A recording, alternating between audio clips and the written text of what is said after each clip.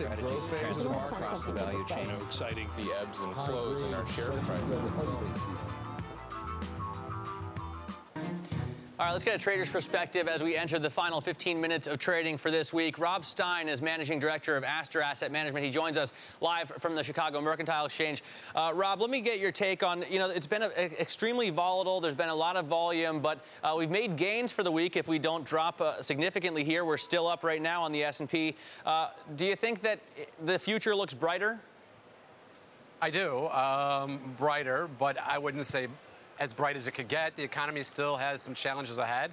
Valuation and stock market performance has definitely gotten way ahead of how bad I think it is out there. And we might revert back to a more normalized pricing pattern, but certainly not a bull market.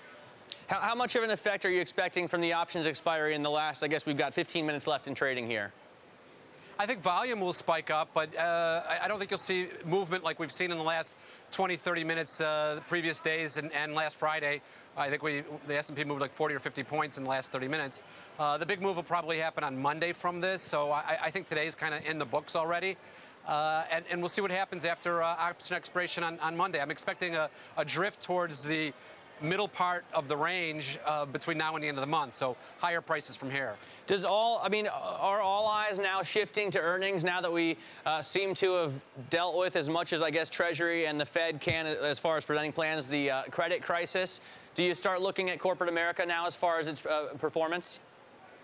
I guess, but you can't put much into a current earnings report because you can see what's coming down the road and have not have very good guidance. So I think it's sort of lick your wounds, take the defense hat off, and look for things that, even though their earnings might not be as visible as you thought they would be, have good, solid business models and no debt. What does that mean? Are you still expecting sort of delayed reaction in earnings reports? Fourth quarter earnings getting hit hard by, say, the fall of Lehman, hedge fund redemptions continuing because of the fall of Lehman. Are we going to still see this going out the next few months? Yes, but I think the stock price is reflected already. So bad earnings reports and a stock price that could be down 20 or 30%, you sort of say, yeah, well, we were looking for that, and that's what we got. Let's see how far ahead we could. It's not the earnings that's going to matter. It's the visibility of earnings in the months and quarters ahead. And quite frankly, I think people are overly pessimistic. All right. Hey, Rob, thanks very much. You have a fantastic weekend. Rob Stein there coming to us from the CME.